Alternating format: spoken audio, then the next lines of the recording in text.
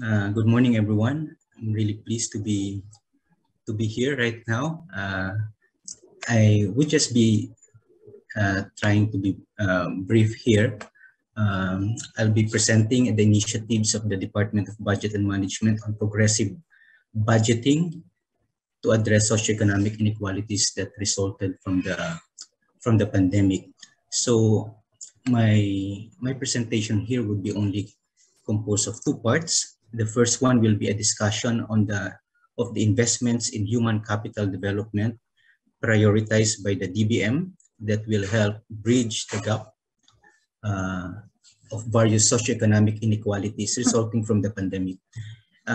Here, the main protagonist would be the line agencies because they're the ones who initiated and implemented these projects and programs, and DBM is just at the background providing the needed financial support as we deem these programs to be really justifiable and urgent. Okay? And for the second part, I'll be talking about the DBM reforms and initiatives undertaken to improve efficiency, transparency, and accountability in public service. Next slide, please. Okay, so, and then next, still the next one. Okay, so I'll start with investments in human capital development being a priority of the DBM. So to address socioeconomic inequalities, we continue to support investments in human capital development to accelerate our post-pandemic recovery as we resume economic activity, okay, and start rebuilding after more than 2 years of being in a health crisis. So consistent with the expenditure directions we submitted to Congress 2 weeks ago, okay, for the fiscal year 2023, the DBM prioritizes expenditures in education, health, and social protection that will provide long-term effects to address the issues of malnutrition, access to health service, employability, and reduction of poverty. So these interventions will impact the future productivity of Filipinos, which will eventually lead to economic gains. Next slide, please. Okay, so I'll start with the education sector. Okay? So the DBM supports the implementation of student financial programs, which provide free technical and vocational education and training. You have the tertiary education.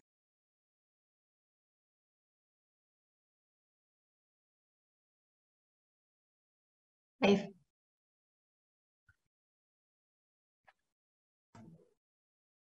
think we lost the audio of Okay. Asep. How about that? Can I confirm if I'm heard right now? Yes, we can hear you now, sir. But could you please repeat the earlier? Okay, so here I'll be talking about just to point out that the DBM is supportive of the student financial programs, which somehow allows many of our underprivileged students, to access free education, vocational and technical training, okay? And also to access student loans, while in school, okay? And this include students' financial programs of the DepEd, the CHED, and the TESDA, okay? And then likewise, you have the assistance to individuals in crisis situations, or what we call the AICS, okay?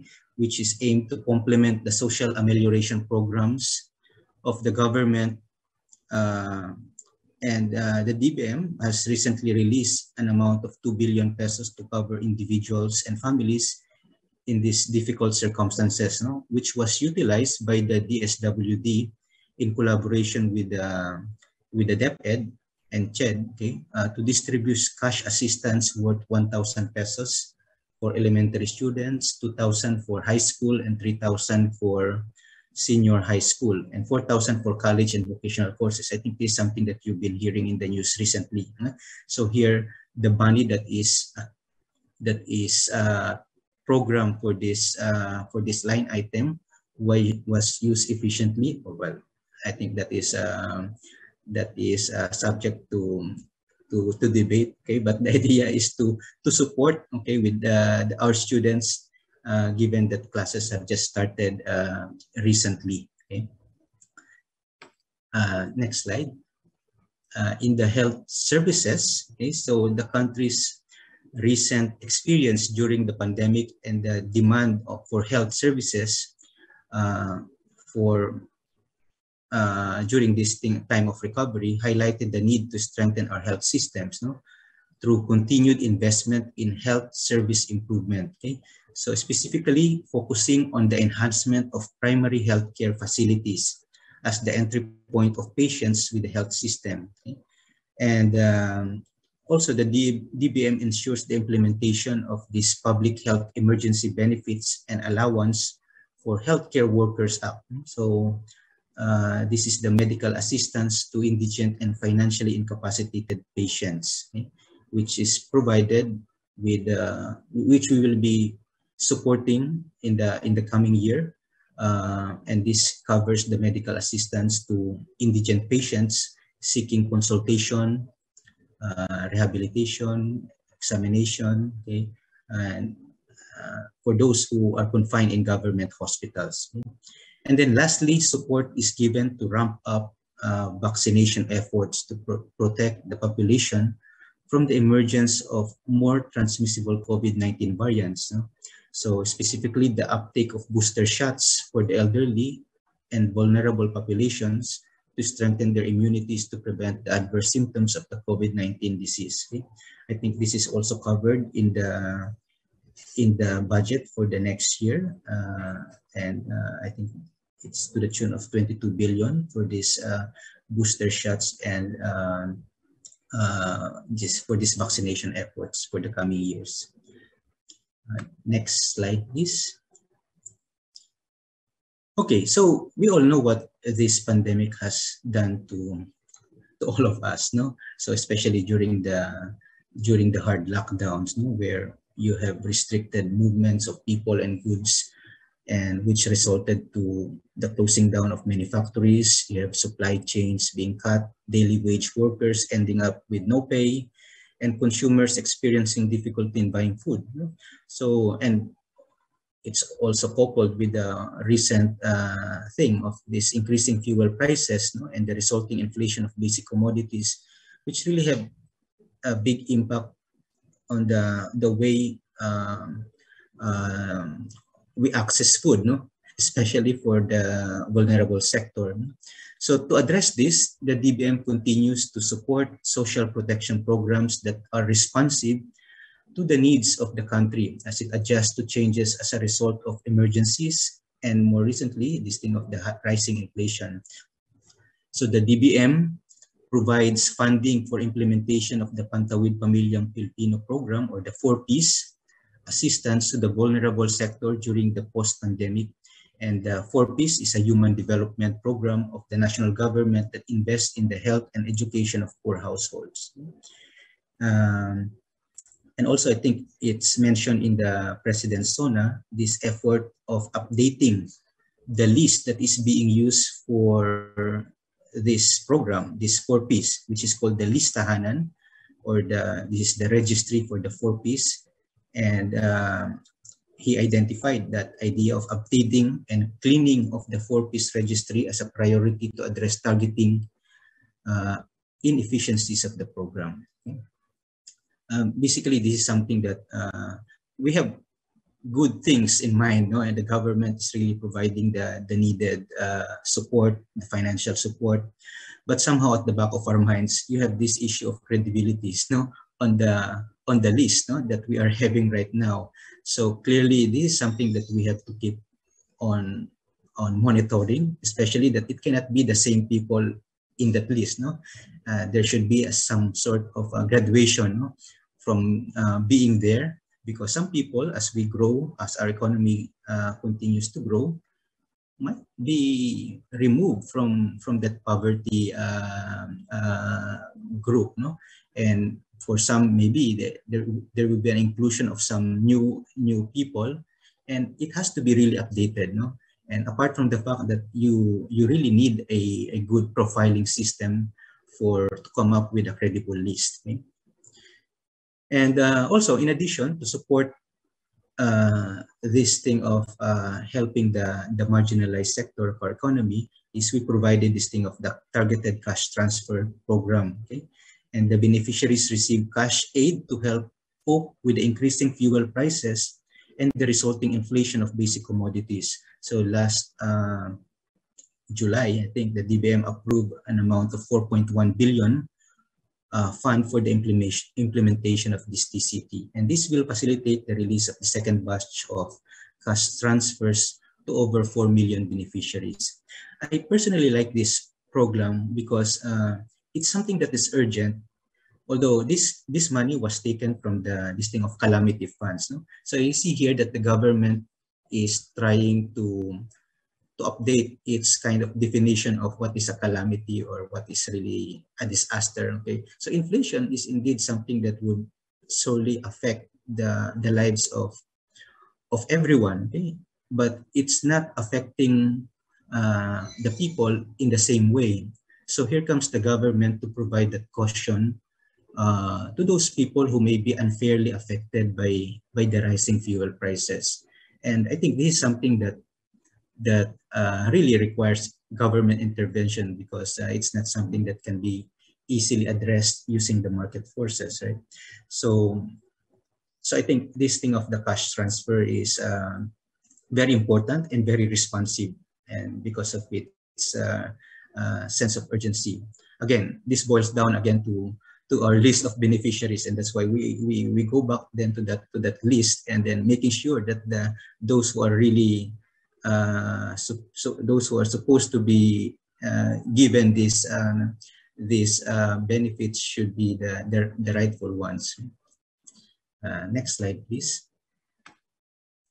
Okay, so lastly, the pandemic affected not only the children and the working population, but also the elderly. So hence the social pension for indigent senior citizens provides additional government assistance in the amount of 500 pesos monthly allowance to augment the daily subsistence and other medical needs of indigent senior citizens who are not members of any pension system. Okay. Next slide, please. Okay, so I'll go now to programs and projects that are more directly where DBM is more directly involved. No? So here I'll be presenting some initiatives undertaken by DBM to improve efficiency, transparency, and accountability in public service delivery. So to ensure effective implementation of programs aimed at addressing socioeconomic gaps, okay, and accelerating economic recovery. So we have this some public financial management reforms that are being pursued by the government. No? So driven by the three key strategies, no? Namely the policy framework, re-engineering process, and optimizing e-governance. Okay? So here I indicated three major policies that we are trying to push, or at least one of them I've already started doing. So we have the cash budgeting system, the integrated financial management system, and well, the push for this budget modernization bill. Okay. Next slide, please. Okay, so let me begin by discussing with you the cash budgeting system, okay, or we call it CBS, okay, as one of the government's trusts identified by the chief executive during his first SONA. Okay, so this system, in a way, signaled the shift from obligation-based budget system to cash budgeting system, stating that okay, it aims to strengthen the fiscal discipline in the allocation and use of budget resources to ensure that every peso budgeted by the government would lead to the actual delivery of programs and projects and benefits all sectors, especially the poor and marginalized. So I think it would be easier to provide you with more details of this one by comparing the cash budgeting system and the obligation-based system in the next slide. Okay, so here you see in the rightmost column, the obligation-based budgeting system. So this, in the olden times, this is what we've been doing, okay? Now, since 2019, we started using the cash budgeting system. So you see in the first column, you have the three phases. When you do that implementation of any projects, you have the obligation phase, implementation, and the payment. So in the previous system, okay, so you can actually contract projects until the end of 2 fiscal years. So the tendency is for agencies to submit programs to be included in the budget at the end of the first fiscal year. So without really intending to implement it within that year, within the first year, because it's not anymore possible. So this will be carried over to the next year. So you have a very bright or very good numbers in the first year saying, we have many programs, but none of them really are implemented because these are carried over in the next fiscal year. Now, in the next fiscal year, there's a possibility even of procrastinating or whatever. You can delay the implementation and to the succeeding years. So that has been the thing that's been happening in the past, no? But with the current cash budgeting system, which only allows agencies to obligate and implement their programs and projects within the year, so somehow they are in a way compelled to only submit projects and programs that are implementation ready, meaning those that can only be finished within the first fiscal year, and then you just ask again next year, something like that. No, so it's something that makes it. I mean, because the problem is the utilization rates of the agencies. So they tend most of the government agencies, especially the DPWH, would normally have a very low utilization rates because of the not able to finish all the projects in time. Okay, and even though these projects are really priority projects, okay, but the thing there is you have difficulty in fulfilling what you have promised, so to say. So in other words, that idea of you have the, as they say, no, the path to hell is paved with good intentions. No, we all want good things. No, we program things, we budget even these things, but at the end of the day, when it comes to the implementation, so you have a very low metric for that thing, which is actually the most important part. Okay, that these things are really completed. Okay, so in the next slide, please. You see here also in the graph, okay, we started the cash-based system in 2019. Just want to lead your attention here. In 2017, you can see that the many government agencies accepted many projects or submitted many projects to the DBM and obligated 94.1%. But since there are so many things there, so much on the so much food on the plate, so they could only consume or disburse this thing of 65.8%. Okay? So there's that big gap, okay, between what was programmed and what was actually implemented.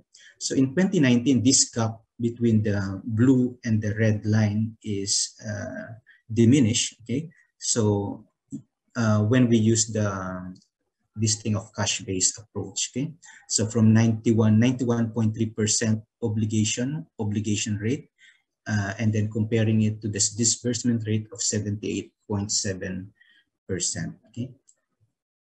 Okay, next slide, please. So in line with the administration's campaign towards optimizing digital governance and increasing bureaucratic efficiency, the establishment of an integrated financial management information system will allow real-time online accounting, monitoring, and control of obligations and disbursements, and directly link this to cash management for more effective financial control and accountability. This will facilitate the generation and monitoring of vital information on all aspects of government financial transactions, which are key for the government to make informed decisions. Next slide, please. Okay, I'll skip that one. I think in the interest of time, it's just budget modernization bill covers this thing of cash-based approach and also this thing of digitalization efforts. Okay, so in addition to the previous reforms presented, here are further measures that this administration will be undertaking to ensure efficiency, transparency, and accountability in public service. So consistent with the Ease of Doing Business and Efficient Government Service Delivery Act of 2018, so the use of digital payments in government collections will promote efficient delivery of government services, expedite transactions, and boost revenue and reduce the risk of graft and corruption. So last May 12, 2022, so there was an executive order that was signed mandating all departments, agencies, and instrumentalities of the government, including state use, okay, and GOCCs, to adopt digital payments for their respective disbursements and collections. Next slide, please. Okay, and then here we have the so-called right-sizing program, or its complete name is National Government Right-Sizing Program. Okay, so this in line with the President's directive to streamline the bureaucracy and strengthen the interoperability among government agencies in order to provide an easier, simpler, and safer and more secured public services to the Filipinos. So this program is a priority. Okay? Well, I think this is not about mass layoff. Okay? So it's different from downsizing. So right sizing is just trying to find that right size of government, and in the process, it tries to assess, okay, those things that we can still streamline, and even to the point of abolishing some government offices or bureaus in order to eliminate government functions that are redundant or overlapping. Okay? In this way, we'll be saving a lot of money, okay, and lessening the bureaucracy also, the part of this thing of doing that ease of business. So it's not downsizing, because it also covers the creation of new functions, new positions, okay, as deemed important by the respective agencies. So in some government agencies, they're even promoting this idea of coming up with some research arm that will actually complement their way of doing analysis. Okay? And I think that's something very important. And in some agencies, they're even doing some kind of retooling program, given the fact that in the advent of digitalization, so some functions may be displaced, okay? And in the process, you have to put them somewhere, okay? And you have to train and to also compensate them. So there is in fact a budget for that, something like 30 billion for the creation of new offices. But at the same time, there's also something like 50 billion that is budgeted for payments of this thing of separation payments for those people who may be displaced. Okay? But it's not just about reduction of employees, okay, as I mentioned earlier. Okay? And then next slide, this will be my last slide, I think. Okay, so amid all these plans for human capital development and plans to improve public service delivery, we also importantly take note that the DBM will lead the implementation of the Green Public Procurement, or the GPP roadmap, through the Government Procurement Policy Board. So this supports the administration's objective of sustaining the management and use of natural resources by 2030, integrating green and eco-friendly choices in terms of public procurement. So at the moment, the drafting of the GPP manual, which will serve as a guide in future public procurement, is already in the works. No? So with all these plans for the coming years, we can be assured of a proactive and responsive government, able to deliver what it has promised to do. Okay? I think that's my last slide. So thank you very much for listening.